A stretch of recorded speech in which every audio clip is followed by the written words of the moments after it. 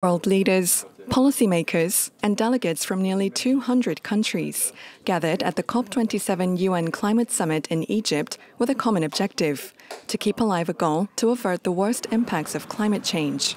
This year's summit comes amid the backdrop of rising energy prices accelerated by Russia's war in Ukraine, leading many governments to prioritize supply over the transition to cleaner energy. French President Emmanuel Macron took center stage, saying climate commitments should not be sacrificed in the wake of recent events. We will not sacrifice our climate commitments under Russia's energy threats. All the commitments made by countries should continue. It's a strategy that will depend a lot on energy sobriety, on the accelerated development of renewables, and on solutions that allow us to sustainably get past fossil fuels and to accelerate nuclear.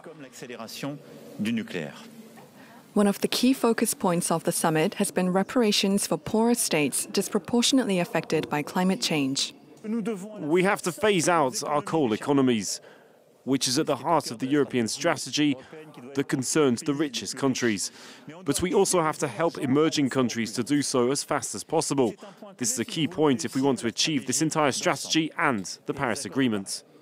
UN Secretary-General Antonio Guterres struck an equally urgent tone, reminding leaders they face a stark choice: work together now to cut emissions or face a climate catastrophe. Global temperatures keep rising, and our planet is fast approaching tipping points that will make climate chaos irreversible. Humanity has a choice: cooperate or perish. It is either a climate solidarity pact or a collective suicide pact. Leaders of China and India, both among the largest emitters, are expected to snub the talks. The leader of the top polluting country, US President Joe Biden, is set to arrive in the coming days.